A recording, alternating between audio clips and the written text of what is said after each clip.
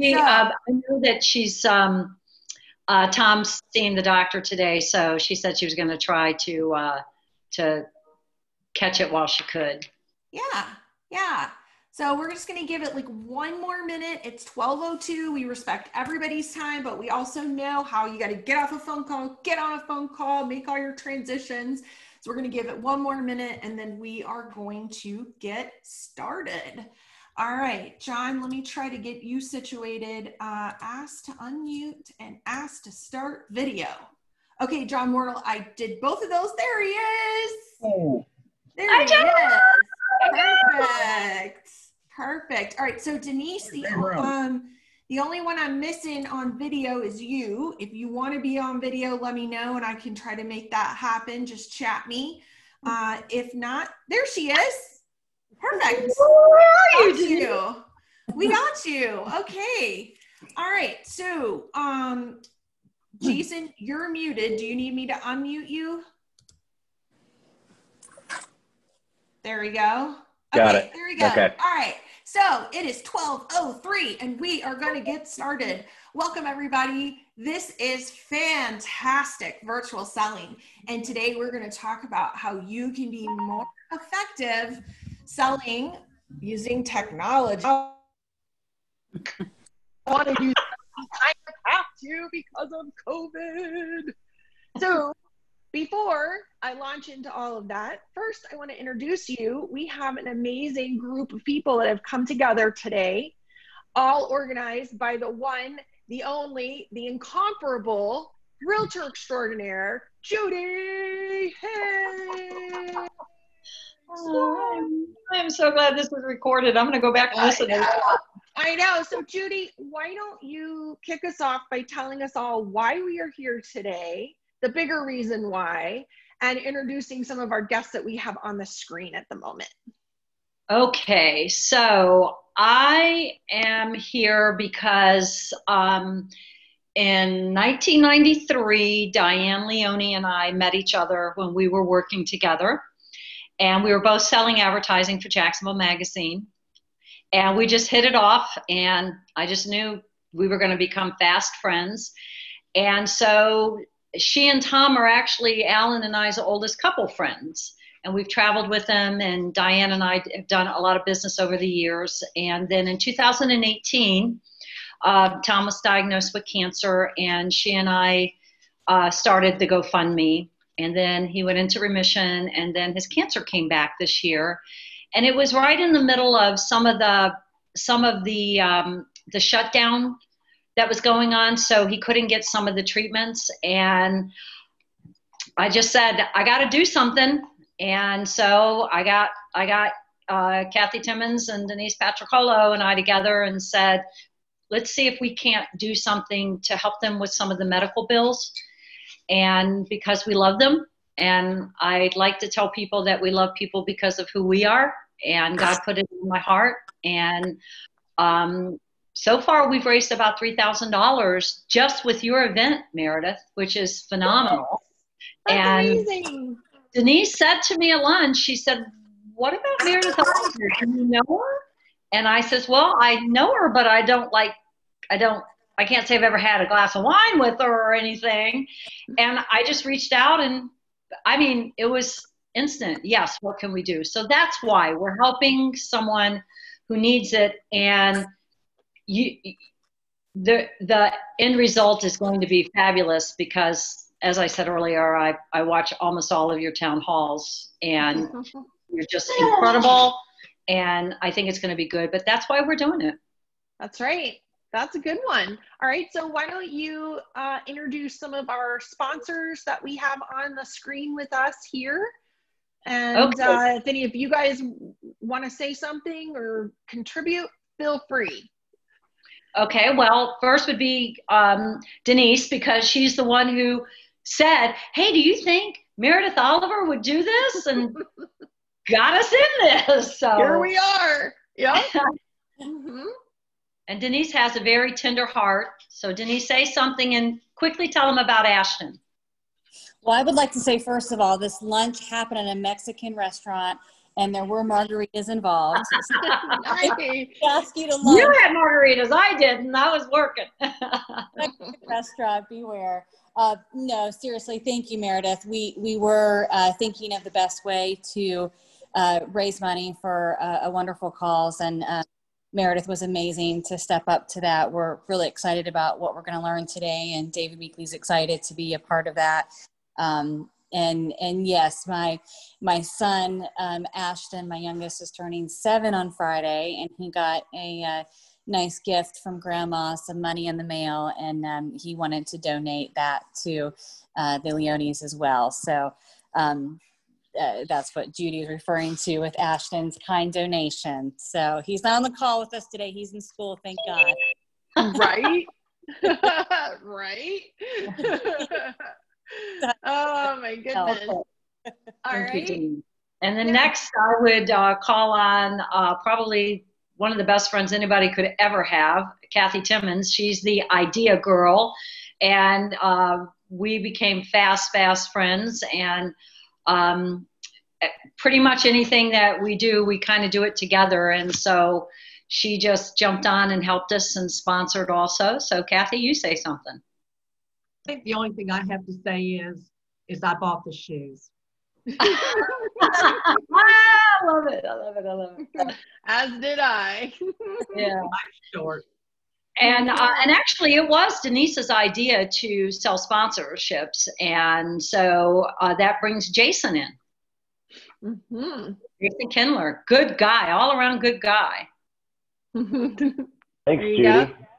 You are welcome. Thank you. Yeah, thank you. So I just want to say Jason Kindler, First Coast Mortgage Funding. Whenever Denise and Judy and Kathy put something together, and I'm definitely love to sponsor and help out because it's always for a good cause, and I'm interested in hearing what Meredith has to say today as well. So appreciate you guys. All right. And then I would say Christy McCarthy, who has known Diane for quite a while in the same industries, and she is just an all-around incredible good lady. Thank you. Are you talking about me, or is it? Yes. Oh, thanks. Where am I? Come on, don't be shy. You in that video the other day. Come on. No, I appreciate you. All of your hard work, and I'm looking forward to learning today, and I'm excited to be a part of this. So good job, and thanks for having me. Yeah, you're welcome. And then I know John Wardle's on the call, and to know John Wardle is to love John Wardle. And because of his incredible bride, I can say I got an IT guy because she's got an IT guy. So John, I can't thank you enough. You are an incredible human being. We love you so much. So happy to help. And I'm unofficially the 4th birthday babe. And Diane, Kathy, and Judy would know what that means. But we've known this group of women since 2004. And even though we're in Idaho now, we think the world of Diane and Judy and Kathy, and grateful just to be part of this. And the Brighton Homes team can listen in today as well. Nice. Outstanding. All right. And then we've got, excuse me, Judy, we've got Jennifer Sexton on as well. Excellent. Let me try to get her on. There we go. Excellent. Jennifer, there you are. I was trying to stay hidden, but thank you. Oh, no. Not gonna let you. We're glad that you're here. Well, I'm so happy to participate. I've known Diane for almost 30 years. She was one of the very first people that I met when I moved to Jacksonville. We worked together in the radio industry. Love her, love Tom, would do anything to support them. And I too am looking forward to hearing you, Meredith. So I'm gonna unmute myself now. Okay, very good. All right, well, thank you, all of you. Judy, that's everybody that I see on our panelist list. Okay. That's here. So what I'm going to do now actually is I'm going to stop your videos. Bye-bye. Bye, everyone. And I'm going to just get the slides going here. Just give me 1 second while I man the controls. Okay. let me share my screen and we will be off and running. Okay, so I don't know if you've noticed, but the world changed. I think it was precisely March 12th, to be exact, that we all looked around and went, oh, that thing that's been going on over there across the ocean, it's like here now. And then the next thing we knew, our local areas started closing and we couldn't open our model homes and we couldn't have virtual tours and or in-person tours and open houses, and all these crazy things happened. And as a group, we were forced in real estate, whether you're in general real estate or in new home sales, we were forced to go virtual quickly. We had to do it. And for some of us, it was a pretty sharp learning curve. For others, you've been at it a while. So one of the things that's challenging about a program like this today is all of you are coming to it with different levels of experience. Some of you are better than me and could teach this class or even teach it better than I can. Others of you really are new to FaceTime on your iPhone and you're just getting started. So my goal is to hit right in the middle. And those of you that are just getting started, to kind of bring you up along and give you some confidence. And those of you that are more experienced, my goal is to give you some little advanced nuggets so that everybody's time gets used wisely today. For nearly the last 20 years, I know I couldn't possibly be that old. It's because I have awesome beauty products. I have been working in the new construction industry in the sales and marketing area. I'm very honored to lead a team of incredible digital marketing professionals who we provide services to builders.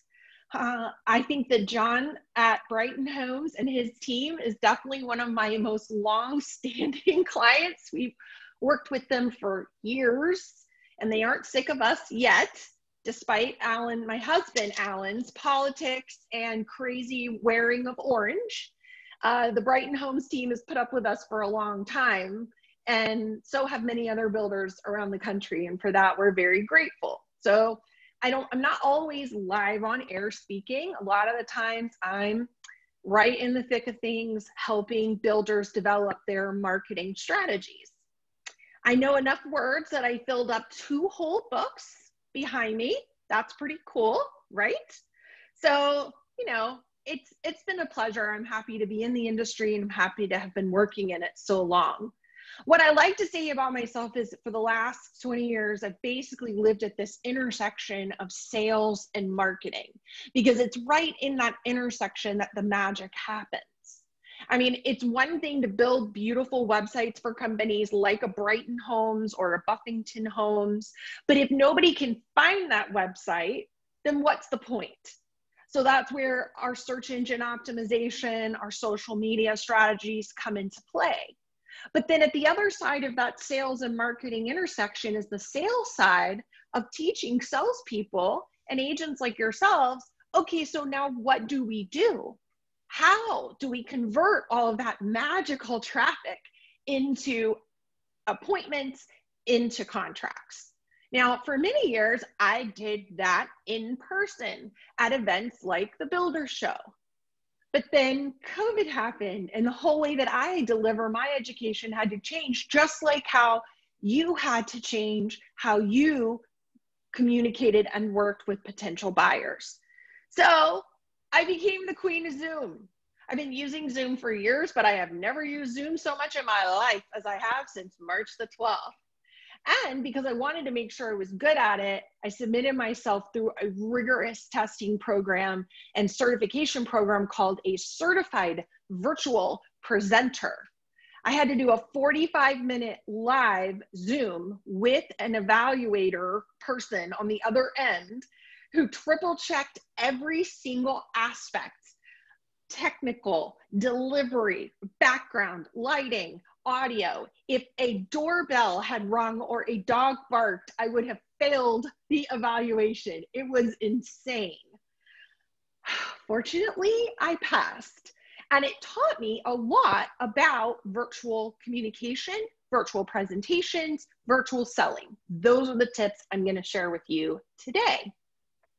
Now, most of my career, I've been teaching this thing called fantastic sales and marketing. That's what the books are about. And that's where we put the fans first. We make it about them and not about us. So we make our websites, we make our email campaigns, we make our social media posts, we make it about the fans. But here's what I figured out about virtual selling. It's really no different. The same rules apply. It's not about you. So when you go to do your next Zoom meeting or your next FaceTime or whatever it is, whatever platform you're using, you want to think about the person on the receiving end of that visit, of that meeting, of that communication. What are they hoping to gain out of the time you're going to spend together? What do they need to learn? What do you want them to do differently after the conversation? You see, with every conversation, whether we have it in person in our model home or in person as you show listings if you're in general real estate, or we have it virtually over technology, you want to think about, how can I make this interaction about them? And that's the key. So when I was planning this today, I had to think about, what do I think, what do I hope you want to learn from today? And what I would encourage you to do is please use the chat box to type in any questions or thoughts or ahas or whatever you have along the way. I'll periodically put my glasses on so I can actually read the screen. And I will check over here and look in that chat box and make sure that I am on track. Because for me, as someone who's been teaching live students for all these years, adults in this industry, I think the hardest part of just talking to a webcam is I can't see you. I don't know if I'm hitting the right notes with you. I don't have any feedback. I can't see if you're taking notes. I can't see if you're nodding your head. I can't see you. So I don't know if you're sleeping right now, pretending to pay attention so your boss thinks you're learning, but honestly, you're getting your nap. I don't know if anybody else is a Seinfeld fan. Do you remember when George built the nap cubby underneath his desk and he would hide under there and sleep during the middle of the workday, but they all thought he was working? Yeah, that's what a lot of this virtual stuff is like. And that's what makes it kind of tough. Okay. So my first and main rule of thumb for you is you've got to make it about them. You have to make it about them. So again, asking yourself, what does this person need or want to learn today from me in this conversation? What do they need to understand? What are they hoping to gain? And that's where being clear about the purpose of the meeting prior to the meeting is going to be really important and really helpful to you. If you don't make it about them, if you don't really focus on them, then they're going to ignore you. This is why nobody replies to your email campaigns. This is why people don't respond to your social media posts. They're ignoring you because for some reason they perceive that what you're telling them is canned or salesy, or it's about you and not about them. I mean, what we really end up caring about most is about ourselves. So be careful, because this will happen, or they'll just be distracted and not really pay attention to your message, or you may accidentally, worse, actually damage your brand with something. You try to go live on Facebook or you try to do whatever, and the next thing you know, you're this Democratic senator. This is just from a few days ago, fresh off the presses, who ended up screaming the F word repeatedly into the Postmaster General Senate hearing when he was called upon to ask his question because he didn't think Zoom was working properly and he got flustered. This is not good virtual communication. We don't want to do this, right? So lesson number one, you need to be acutely aware of when you are muted, unmuted, on camera, or not on camera. Okay, true story. Many, many years ago, when I was first starting, I was just learning how to use GoToMeeting at that time. I hadn't discovered Zoom yet.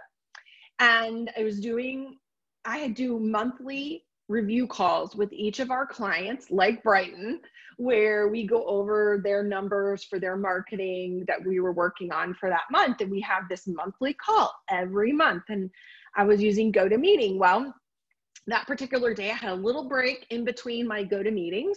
So I ran over to the neighborhood fitness center. I got in some time on the old elliptical, and I came back and landed on at my desk just in time to start my GoToMeeting. I failed to realize my camera was on. So there I am, sweaty, baseball hat, workout gear. Like, none of these are things you associate with Meredith Oliver, right? But it wouldn't have been that big a deal. We've all been there. We've all gotten back from the gym. I'm sure the builder probably would have overlooked it, but I made it worse. You want to know how?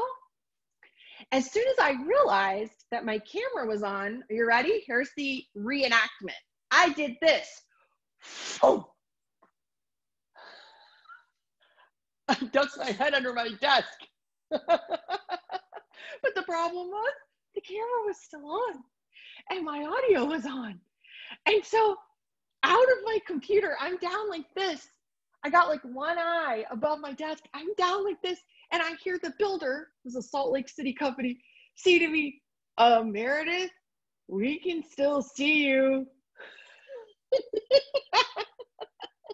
At that point, I had no choice but walk of shame my head back up into view and be like, oh, hi, I must have dropped my pen. Yeah, I dropped my pen. I was hiding under the desk because I had figured out my camera was on. So either put a Post-it note over your camera so you know when it's on or not on, but this is important to your virtual selling and doing these meetings, all right? Okay, I'm gonna give you two main tips today, and then I'm gonna give you a bunch of best practices. I truly do, and I want to, hear from you if you have questions.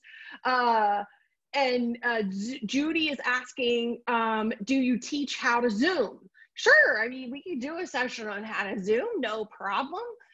Using any of these tools is just as, you need to know how to use the tools.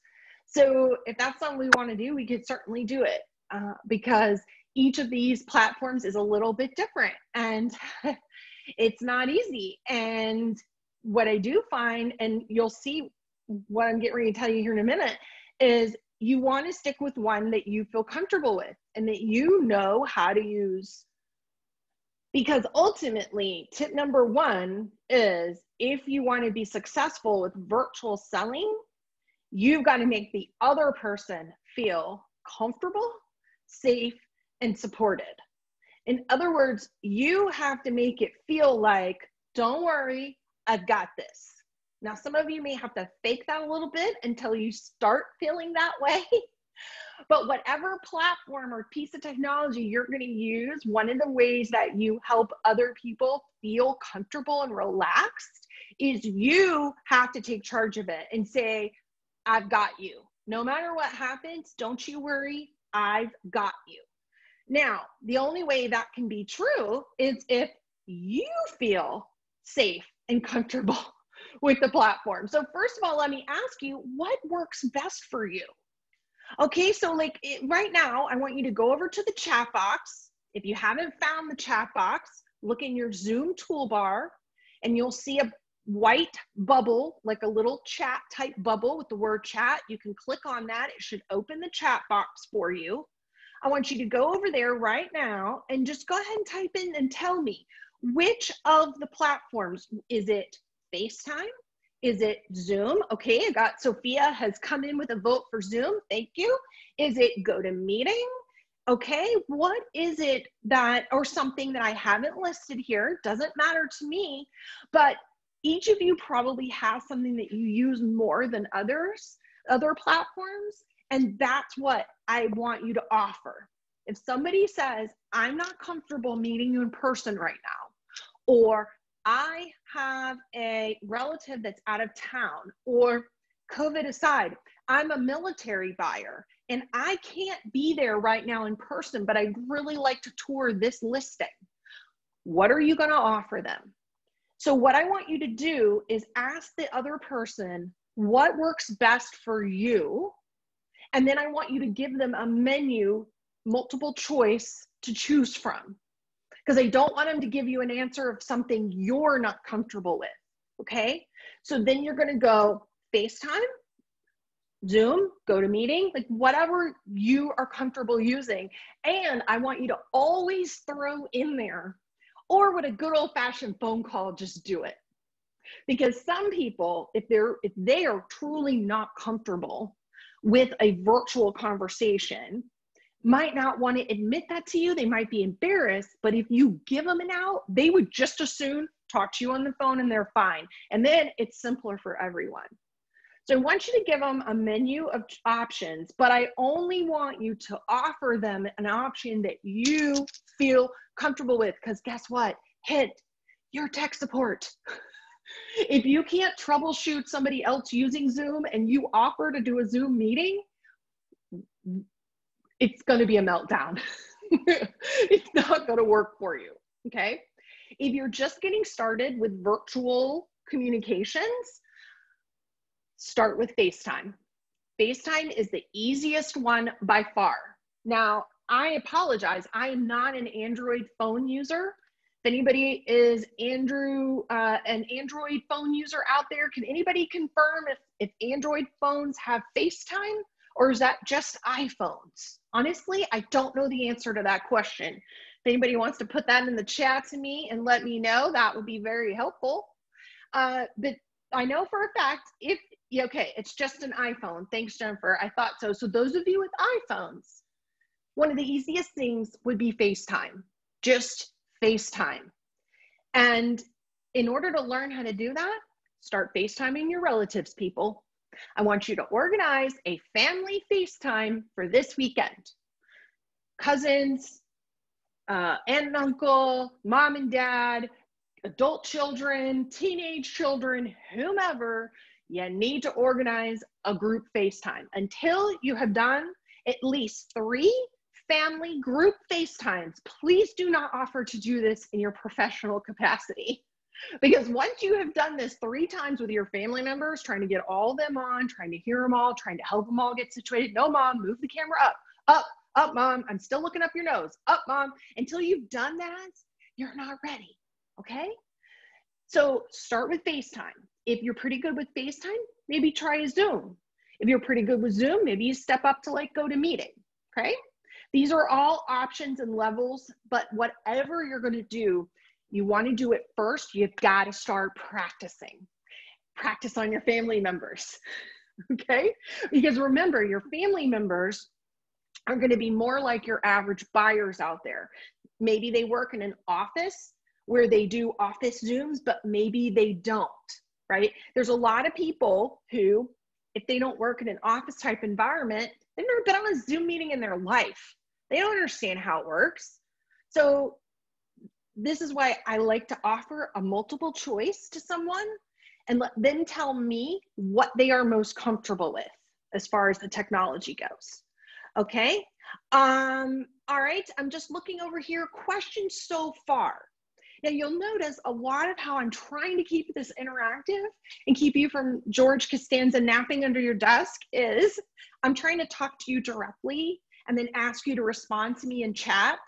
That's another thing that I do. Now, most of you, I think what we're talking about here isn't a webinar to a group of people. Really, our focus today is one-on-one virtual selling, like you and a prospect who's interested in one of your homes for sale or engaging you as their realtor, something like that. If you want tips on more of formal presenting, like I'm doing to you today, I do have another webinar I just recorded on that last week that I'm happy to send you the link to. So that's a little bit different than what we're doing today. So I think most of you would know if the other person was napping on the other end.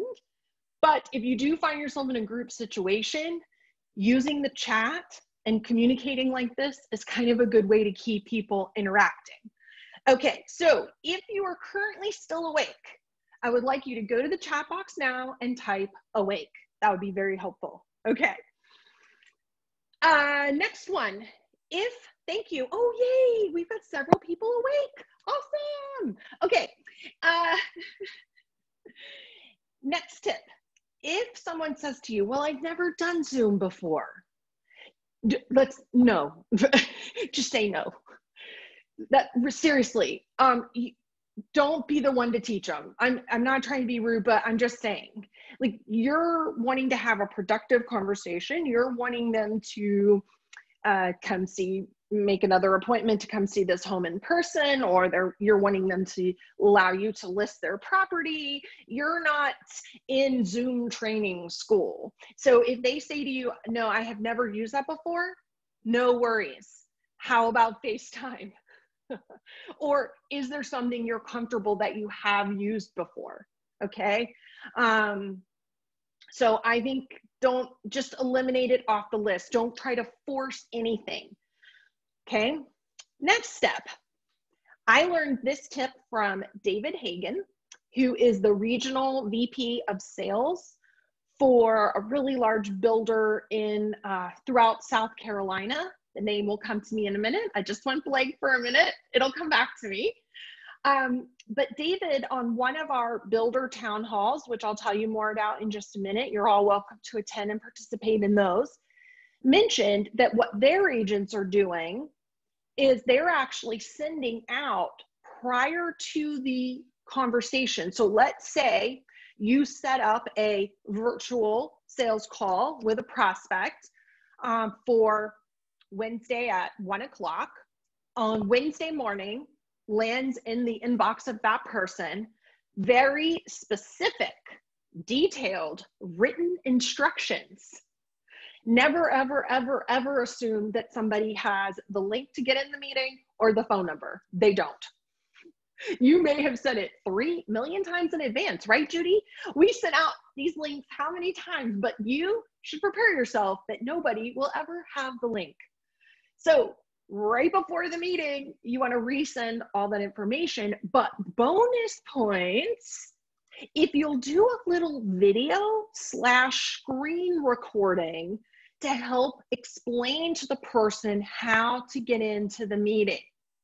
That's what David Hagan taught me, is he has their whole team doing these little screen recordings for all virtual appointments. I don't know how many of you saw the screencast that I created to walk everybody through the steps of donating and registering for today's event. If you didn't get to see it, just send me or Judy an email. We'll send you the link. It'll kind of give you a sample of what I'm talking about. I used a tool called Snagit by TechSmith. It's about a $50 tool, one-time fee. But there are free versions or free tools. Loom is an example. And these are tools that you can use to record your screen and just walk somebody through. Click here, and you talk out loud, you narrate, and it records your audio and records your mouse as you click. And I think Judy would tell you that she and I, this was complicated today because we needed to collect money for the event, but we wanted it to be able to be a tax write-off. So I didn't want to just use my PayPal and then cut her a check, which I would have been happy to do, but then it wouldn't have been tax deductible to you. So we're like, okay, we wanted to go to GoFundMe, but yet we got to get them a link to get in the meeting, right? Our head was about to explode. So we finally settled on what we were going to do for this. And it was hard for me to communicate to her what we needed to do. I think though, once I recorded this video, Judy, and you can comment in the comments, I think it was a lot simpler to understand, hey, I need you to go here, click here, then I need you to go here, click here. right? So it's just a 2-minute little video that I recorded right off my screen using Snagit. But like I said, you could also use a tool like Loom, or a third option would be a tool like BombBomb. Yes, that's a real name of a real company. They do. So there are tons of options out there of what you can do, but if you really, oh, Tammy loves BombBombs, right? They're awesome, right? So if you need to really communicate steps to someone of what you need them to do, click, click, click, a little screen recording like this, and you send it the morning of, and this is how we're going to get into Zoom, and this is how we're going to do it. Perfect. Now, I do these so simply and quickly. I don't even try to include video in them of my face, but you could do that. But that means I'd have to put my makeup on. So we only want to do that on webinar days, right?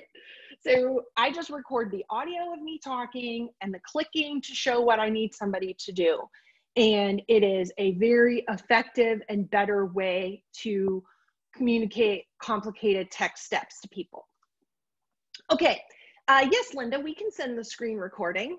Yes, it'll give you a good example of exactly what I'm recommending, okay? All right, tip number 2. When you're doing virtual, here's the balance we've got to strike, and it's a hard one, okay?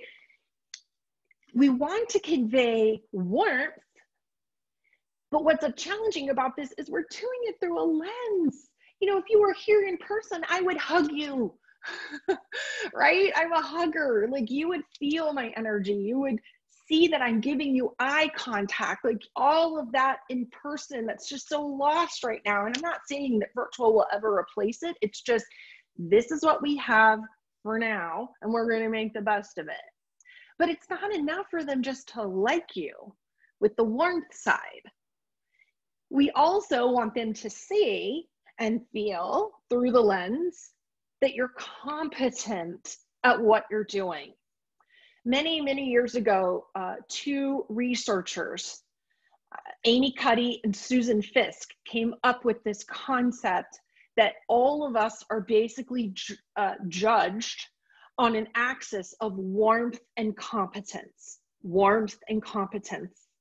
And you can be very warm, but you wouldn't trust that person to watch your child or take your dog for a walk, right? Because you're like, I don't know what'll happen. I love her, but oh my word, you know, couldn't get out of the rain if their life depended on it. And then you know people who are super competent, but on your very worst day of your life, there is no way you're calling up this person for support, right? Virtual communication, really all communication, but it's I think more so true when we're separated and we can't really feel each other's energy in person. We've got to have this blend. This is something I've struggled with my whole life. I've got warmth off the flippin' chart. I've got personality plus radiating from every fingertip. But when I get really, really nervous, especially in front of large groups of people, like at the sales rally where, I don't know, my whole career is on the line, because if you mess up in front of 2,000 people at the International Builder Show, they'll never invite you back. Yeah, I get really, really nervous. And what happens for me is that adrenaline overshoots on the warmth side and kind of can make me too silly, too over the top, what almost appears to some people to be very disingenuous. Although honestly, no, that's really just kind of me. For those of you that attended the town hall yesterday, I was fighting it so hard and it still came off a little too hot of where I really wanted to be. But I was just really so excited to have everybody together and to have such a good turnout and to have an idol of mine to be interviewing. So here you are, you've got to try to find this balance. So whenever I dial it in a bit on the warmth and bring up the competence level of what I'm talking about, that's where I find we really are most impactful. I want to show you a couple of screenshots. Now, I want you to keep in mind that warmth and competence is absolutely impacted by people's implicit bias that all of us have. I mean, I could be doing my level best to hit both warmth and competence, but the way that you perceive me might affect that, and that's completely out of my control.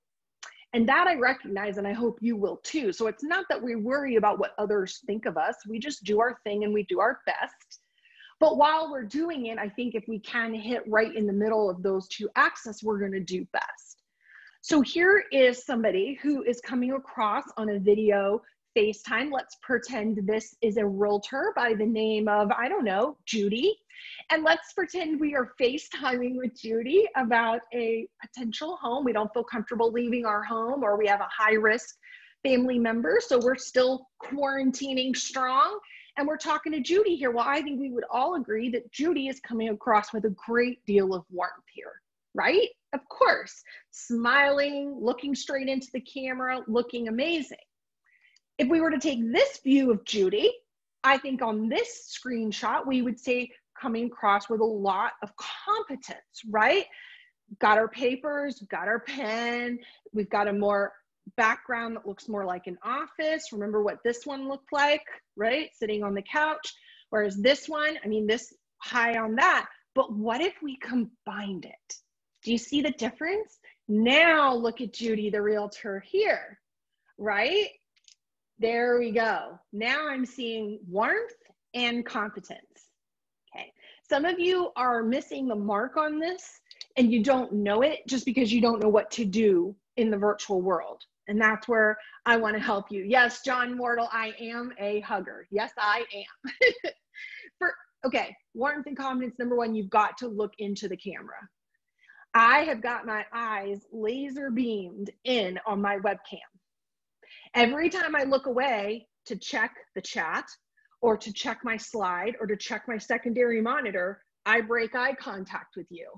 Is it nearly as warmth and impactful if I'm looking down at the slides? Nope.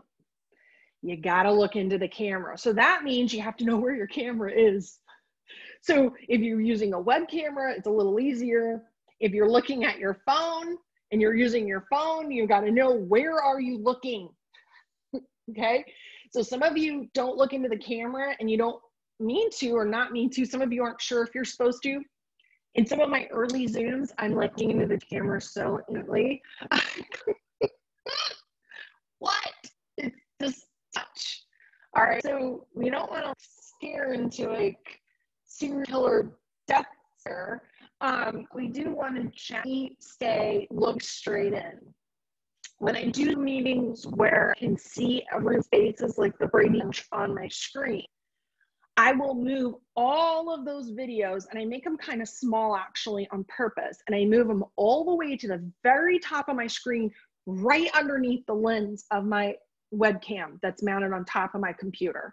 Why? Because I want to be able to glance at those and see the other people in the meeting without breaking too much eye contact with my webcam.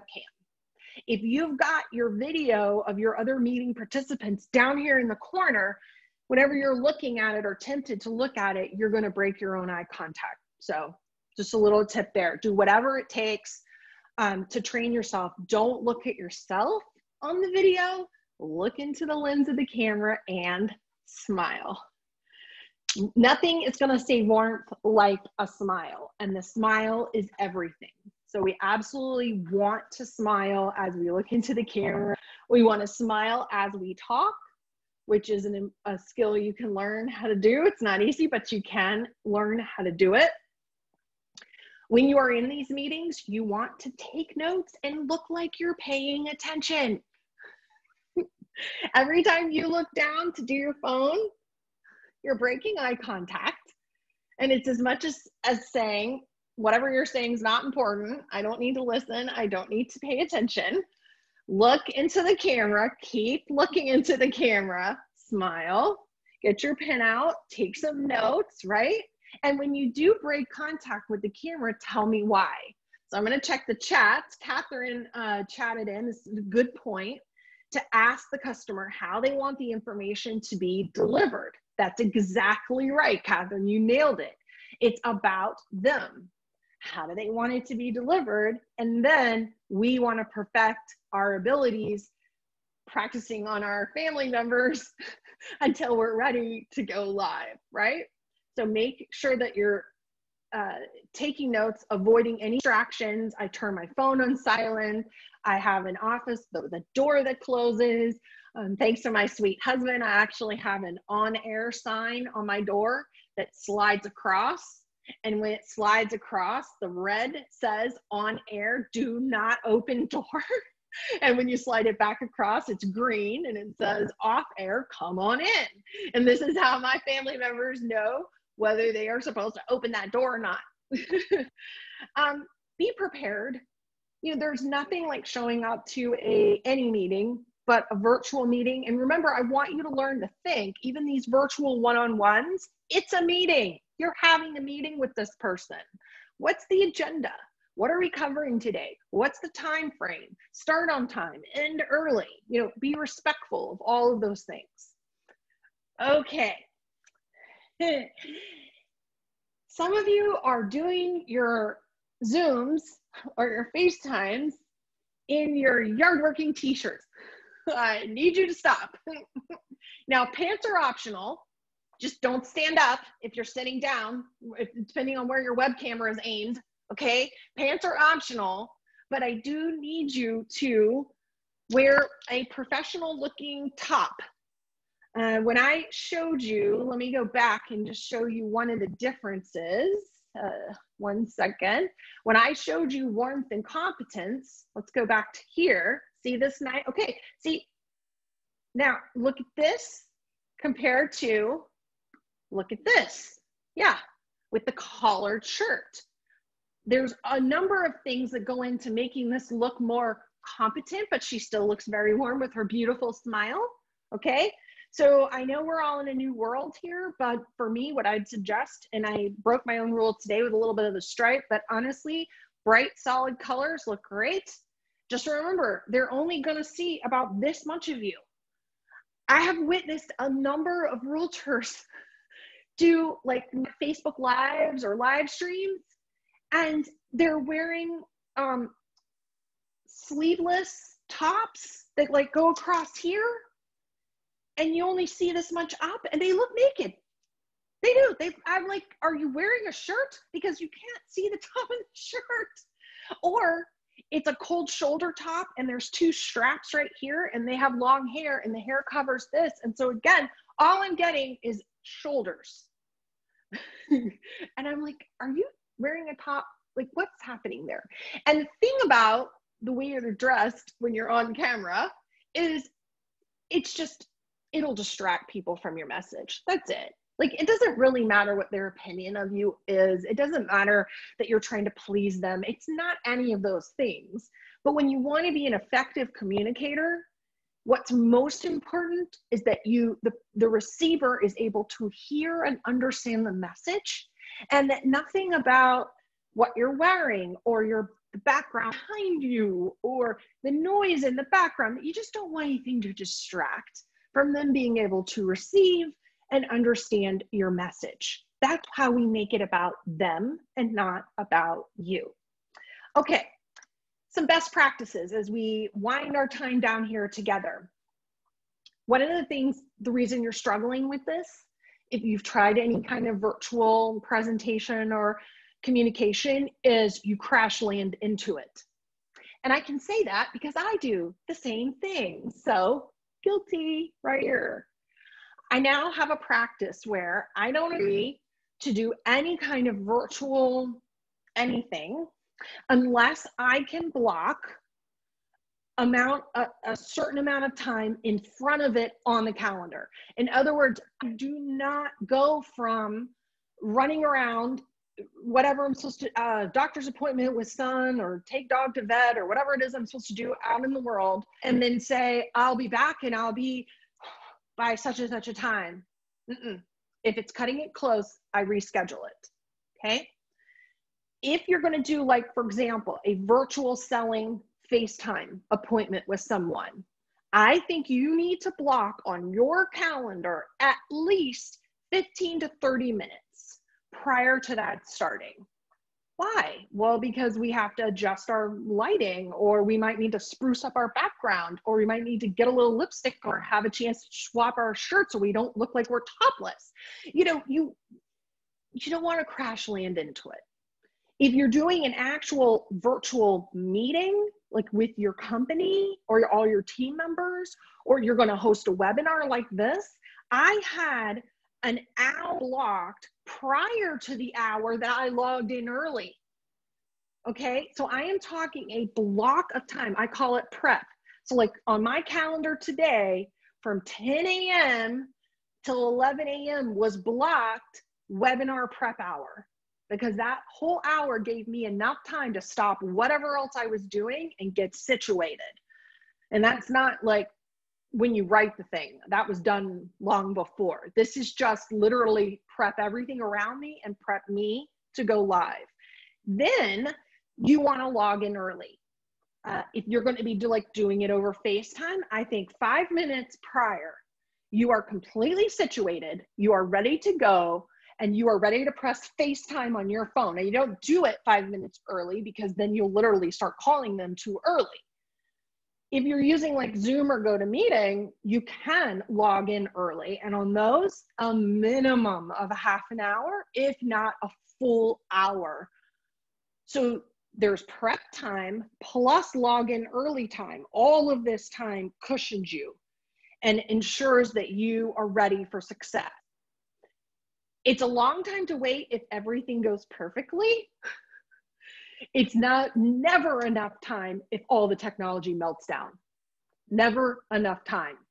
Oh, yes, Judy just reminded me, we have door prizes to give away today. Yes, we do. Thank you for reminding me, Judy. All right, so we have 3 of them. Wonderful. Okay, so for the first door prize today, I was the first person to chat in and tell me what was, let me think. Tip number 1. What was tip number 1? I said you want to do what? What do you want to do? Make it about them. Tammy Bryant is a winner. Good job. Okay, Judy, chat in to Tammy and tell her what she has won and how she goes about collecting that. The next prize in just a moment. Okay, next one, plan your space. Where are you going to do this virtual conversation from?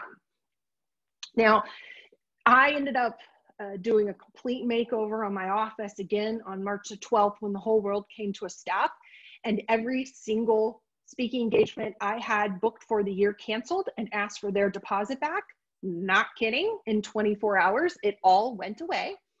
I figured out pretty quickly I was going to need a really good looking virtual studio. So my husband and I set to work to make over my office and came up with what you see. Now, you may not need to go to this length or to go to this much effort, but you do want it to look professional. So think about where is a place that you could do this, and consider setting a dedicated space so that you're not readjusting lights. Your stuff kind of stays set up and set together. So I said, consider creating a studio, but I don't mean for you to go to thousands of dollars and a lot of trouble. I just mean, could you find, a bookshelf and a table and kind of just configure it, or just something that looks nice. If you don't have that, then those folding Soji screens, the 6-foot ones, you can buy them for about $100 to $125 on Amazon. Those work really, really well. And you just put that behind you and they can't see anything that's behind that. So if you need to hide all your laundry or other coworkers or whatever you need to hide, a screen can help you with that. But just think about what is going to be behind you. Is the space quiet? That's really important.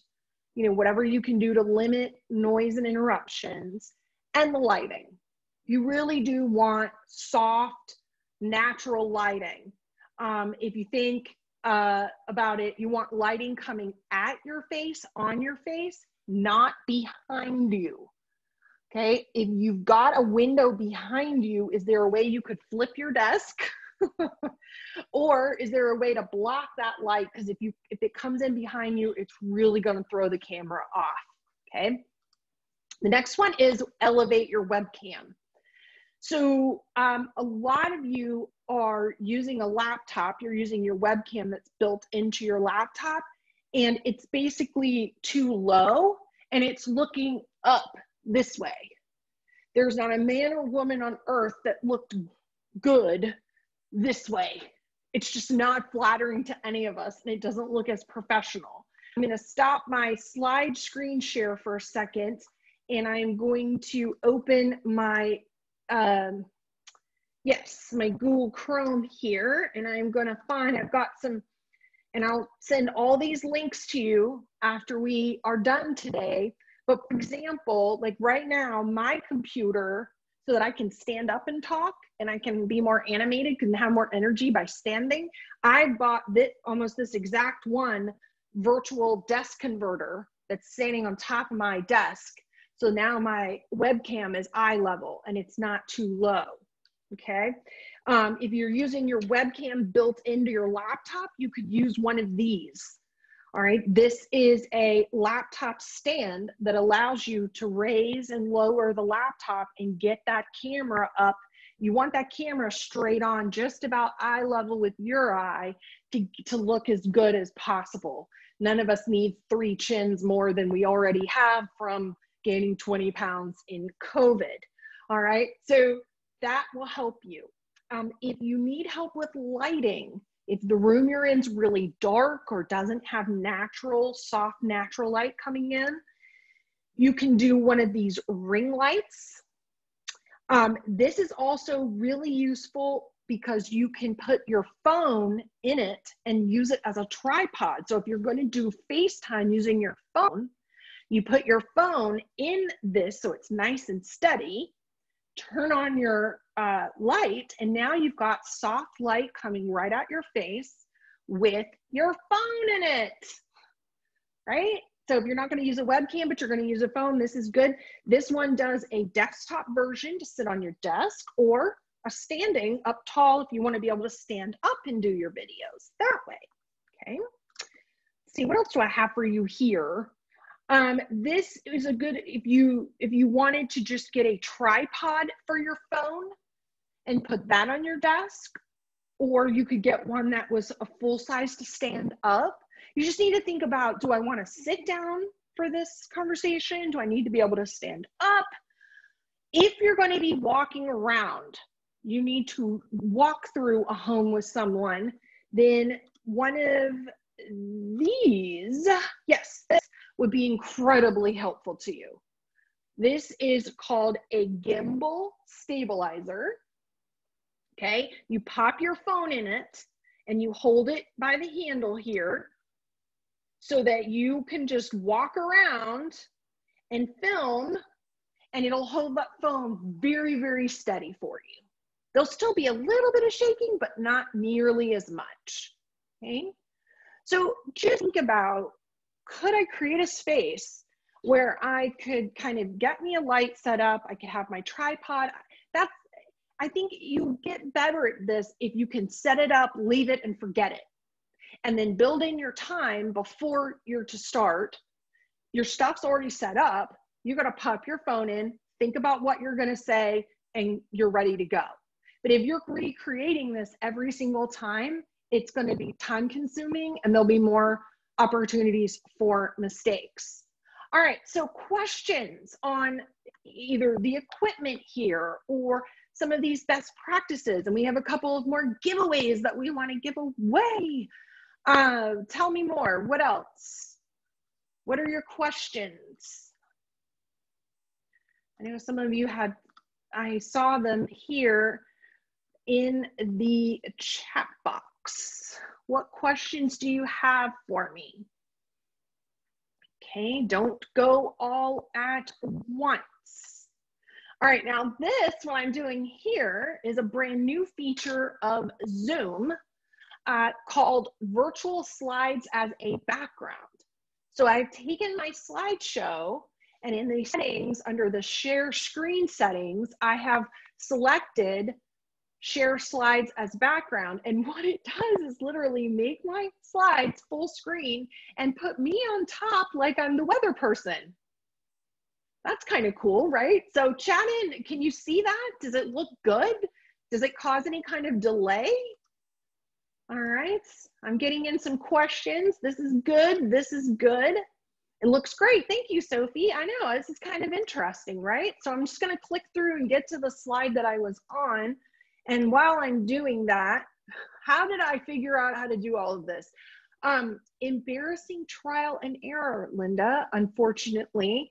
I have made every mistake in the book and embarrassed myself along the way. I will also say, like, for example, I decided to double down on Zoom and just, I'm going to be really good. Like, I picked a channel that I wanted to be good at. And so I've probably watched every Zoom YouTube tutorial that they've created. I keep doing it, even though I feel like sometimes I totally mess it up and screw it up.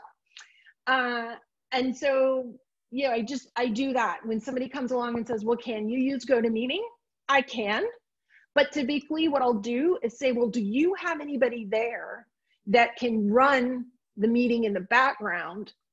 Since GoToMeeting is not the one I do every single day. And that's very helpful, right? And so some of you, if you're just getting started at this, maybe you do want to ask and recruit an assistant producer, somebody who's going to be behind the scenes. Maybe they're not going to be seen on camera, but they're going to be behind the scenes just troubleshooting or helping you along the way to make sure that it goes smoothly, okay? All right, here's the slide I was on. If you're walking around, use a phone stabilizer. We had a question about that. Yes, Katrina. Hi, Katrina. I'm so glad you're here.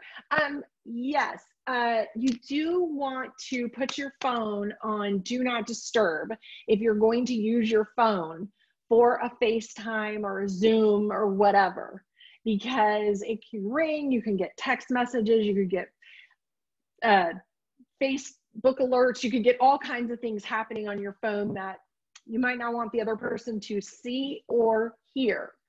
Whenever I get ready to start a webinar, I actually have, where'd it go? It's right here. I like a little checklist. Oh, you can't see it because of the green screen. Not crazy. This is weird, y'all. Okay, so here's my checklist of all my stuff, and I go through, I leave this, it's a stand-up notepad holder that I leave up, and I go through and got things on the list, and Not Disturb is those things on my pre-show checks that I do. Last thing I want to tell you, and then we do need to wrap up, I appreciate you guys sticking with me here, is really though, I don't want you to get too hung up on video. The most important thing is they can hear you. The audio has to be good, no matter what you're doing. So for that, I strongly recommend, I've got an AirPods, but you could use good old-fashioned wired earbuds, you know, like these, whatever makes sense for you, but you gotta have good audio. Don't just try to do audio via speaker, through the speaker in your computer or the phone speaker. You'll get feedback, you'll pick up a lot of extraneous noise. I use a microphone that I strongly recommend that I plug into my computer. Hold on, we'll pull it up for you on Amazon and show it to you, called Blue Yeti. Like Bigfoot Blue Yeti. All right, so hang on, let's change my screen share. Share, go here, share screen. Here we go, Google Chrome, got it. Okay, yes, a Blue Yeti right here. Okay, Blue Yeti, not expensive, plugs in with the USB right into your computer, will give you awesome sound. If you, again though, if you're on the move because you're a realtor and you're out and about, then really the AirPods or the earbuds would work great. But you do want to make sure that you have really good sound. Okay, We have 2 more giveaways. The first one, Judy asked about how do we get realtors to attend virtual caravans? And this is what's hard. And as you guys see today, by attendance today, I mean, we promoted this very heavily, but everybody is so busy selling right now and setting records that they're so busy being successful that it's hard to get great attendance at things. I think, Judy, that the way that you go about getting attendance is you have to promote it. And what I find, email is the best. Having an email list and just clobbering it with emails about this coming up. Social media is good for creating buzz and awareness, but I don't think it puts butts in seats, whether it's a live event or a virtual event, as much or as well as email does. So how would you go about doing that? Well, that's where, if you were to do one of the bomb videos, a video of you talking in the video, inviting them to this virtual caravan, and you were to send that out via email, I am Judy Hicks here, and I am personally inviting you to my next virtual caravan. You're going to see this and get this prize. I'm going to not only open that, I'm going to play it, and then I'm going to know, hey, this woman's got something going on. I am going to attend it. And so that's it. Now, the other thing is you want to record it while you're doing it, because people's ability to attend live, they mean well, but they aren't able, but they will watch the recordings.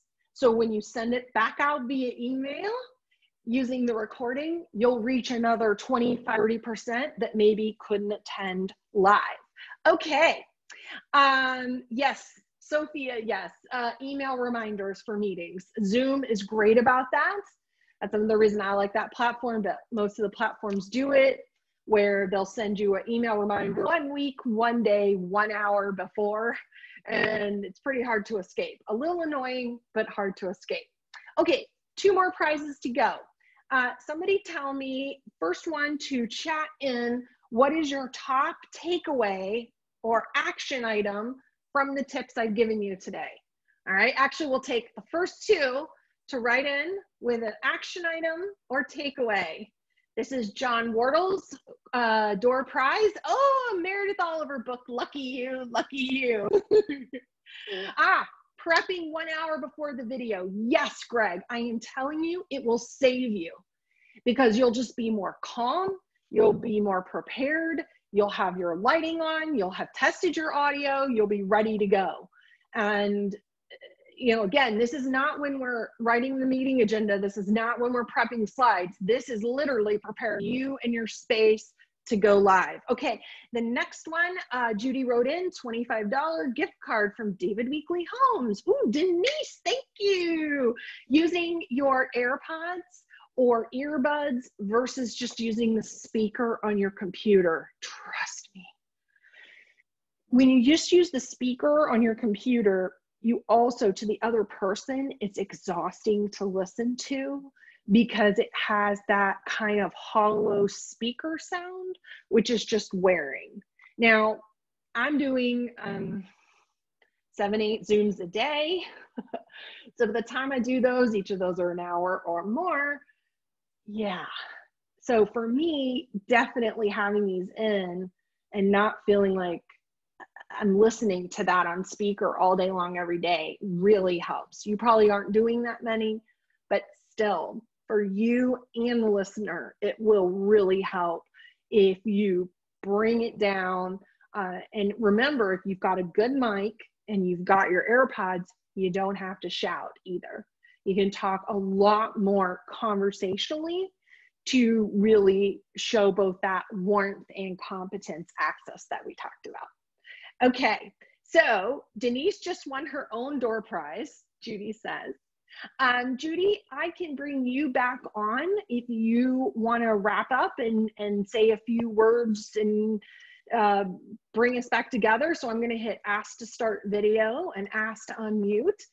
And there we go. There you are. Take your gun out. We can hear you. Oh, God, I thought I could get it done in time. Good job. Good job. Oh, God. So thank you, everybody, for attending this. This is so exciting. I've got, I think, 4 pages of notes, so I'm very, very excited about it. And it kind of spurs me on to do a couple of things that I've been thinking about doing, like Bomb Bomb or one of the other things. But this is just really, really, really good information for everyone. I can't thank everyone enough for the love and support. Diane asked me to please share with you that she is so grateful. Tom is so grateful. And something that she said to me the other day, which really touched my heart, she said, Judy, we feel so loved. And I said, you are loved.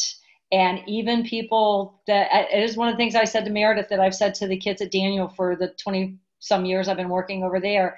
Sometimes it's hard for people to realize that people that don't know them want to help. And that goes back to what I said earlier about, we love people because of who we are. And when I say that to the youth at Daniel, I say, we can love you and want to help you and not know you because that's who we are. And I think that's who all of us on this are.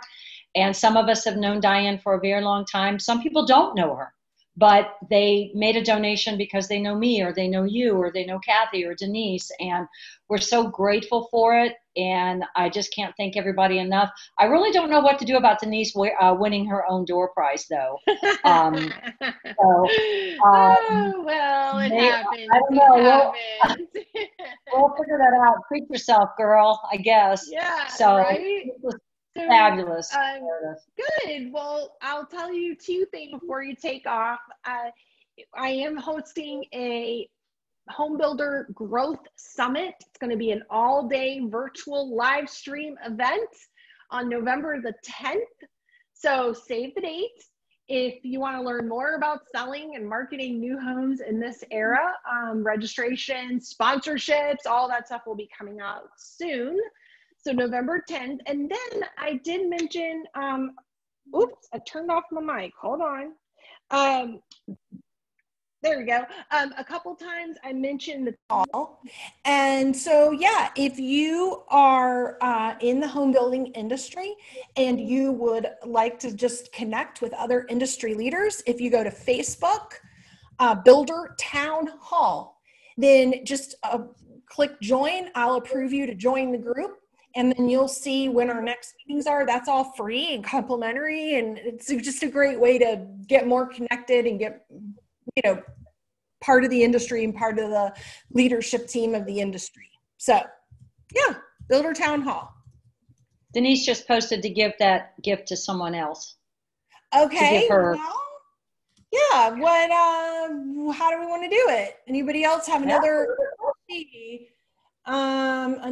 takeaway? Did anybody else have another one you want to write in real quick and we'll get you in there? Okay. Judy, I'm going to send you the slide deck and the links to all the different Amazon things. I'm not affiliated with any of them. It's just the list of stuff that I use that I like, that I'm happy to pass on to anybody else who wants to upgrade their tech. Okay. Excellent. Thank you. Yeah. All right. Anybody else have anything else? Any other questions or... There we go. There's the Town Hall group. I was struggling to get that on the screen there. Yeah, Builder Town Halls. There you go. Right? So feel free to join us. Great community of folks. Okay. Anything else? We good? We're a little over time. Yeah, please do. I had so much to share. I couldn't stop talking. You have so many neat little things like this. Are you using Canva to create these, or do you have a team? Because the thought dawned on me the other day, with you being, working from home like we all are, you maybe were accustomed to having a staff that would come in and help you, and you would look over their shoulder and you would do things. Are you doing all of this yourself?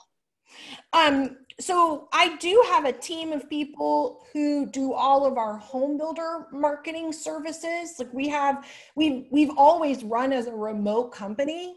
So we were not ever in an office together. We've always been remote. There's about 10 of us that all work together on my team. But I'm not going to bog them down with stuff like this that I'm doing, you know, because they've got stuff to do for like Brighton Homes that's due. And so I'm not going to bog them down. So in those cases, yes, you're right, Judy. I do use Canva. I can log in here. And so when we needed a quick little graphic for today's event, I logged right in here and I made this using, doing that because I'm like just not I learning said, how to do it. I don't want to bog them down on paid deliverables, right? So a lot of my stuff, the builder town hall stuff, all of that, yeah, I do it myself in here. Well, it's good. Everything you do is very good. And I was wondering, man, I wonder if I use Canva, but it's kind of a love-hate relationship because my brain doesn't necessarily work that way. But so. Yeah. So well, anybody else get that next door prize? What is that again? Okay, Linda Moore, it is a tool called Canva, CANVA.com, Canva. Let's give her that $25 Amazon gift card from Denise Petricola. With Linda Moore, you're a winner. You're a winner. Hey. And so with I do the paid version, which allows me to have the brand kit in here. Yeah. So I'm able to upload my logo, my fonts that go with my brand, all my brand colors that the designer told me what they were because I didn't know what they were, but I can save all this in here. So every time I go to create something, boom, it's all here in my Canva account and I can create things on brand very easily and quickly. I'm not just starting over from scratch every time. It's all very good. Everything looks, oh, she said she picked someone. Oh God. Thank you. Yay. All right. Well, you know, if anybody can spread the word about the GoFundMe, on the GoFundMe page, on Tom's GoFundMe page, there is a big yellow share button. All it would take is if each of us then take, you know, after today, we hit that share button out to our Facebook page, our LinkedIn page, our Twitter, whatever, Instagram, and, you know, you'll be able to kind of say, hey, I attended this great webinar today. We can send you the link to it. Just give us a $5 donation or something. And Judy and I will be happy to send the link if it's something you want to offer to people. More than happy to do that or share. I'd like more than $5 though. Well, you know, I don't want to overvalue the information, but we're just saying, share it out. You'd be surprised how many donations can just come in from just a quick little share and you saying, look, this is something that's important to me and I would just appreciate your consideration on it. I would say that if they made a $25 donation, I would be willing to give them a copy of the there you go. That's right. Of the thing. And I know that there were some site agents and realtors that really wanted to do it, and I get it. I like one of the things that you said, don't crash land into the meeting, because for some of us, it's our style. And this is also about training and discipline if you're going to do something. It is. And I can only, honestly, Judy, from that, I speak from 100% experience. I literally crash land into everything. I do almost everything I do on instinct and gut.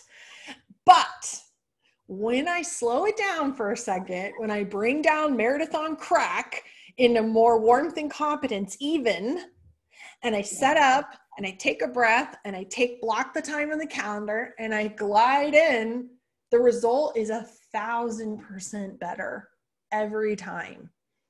So, good stuff. Yeah. All right. I know everybody's got to go. Thank you guys so much. Judy, I'll make the recording and slides and everything available to you for you to give out as needed. All right. Thank you so much. Thank you guys. Talk to you later. Everybody. Okay. Bye. Bye.